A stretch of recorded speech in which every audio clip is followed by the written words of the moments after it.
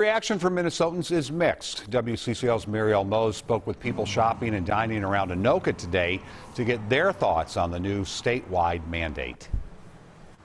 Main Street in Anoka sees a lot of foot traffic because of all the businesses along this stretch, and it's pretty split on who's walking around here wearing a mask. I really think in the long run it's probably going to save lives. I personally don't like to have to wear one. I don't want to have to wear one. This enforcement. Wednesday afternoon, Governor Tim Walz signed an executive order requiring all Minnesotans to wear a mask inside businesses and indoor public spaces, a practice many businesses are already enforcing. Kay McDonald works at a gift shop on Main Street. Nobody likes it, but they all respected the store policy. A majority of the stores on Main Street already require masks to enter, like the White Owl here. This store will even deny service to people who walk in without a mask if there's already other shoppers in the store. I don't like it, but I will do what I have to keep my small business running. Marielle Pagel and Jennifer Cook are small business owners themselves.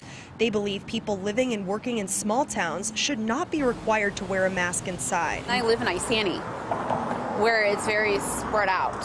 Yeah. I feel safe in my own little small town. Ben Lathrop agrees that face coverings should only be enforced in Minneapolis and St. Paul. I don't think it's necessary, especially for people who go up north a lot. Like, there's not a whole lot of population volume. In Anoka, Marielle Mohs, WCCO 4 News. There are consequences if someone willfully violates the order. Individuals can be fined up to $100.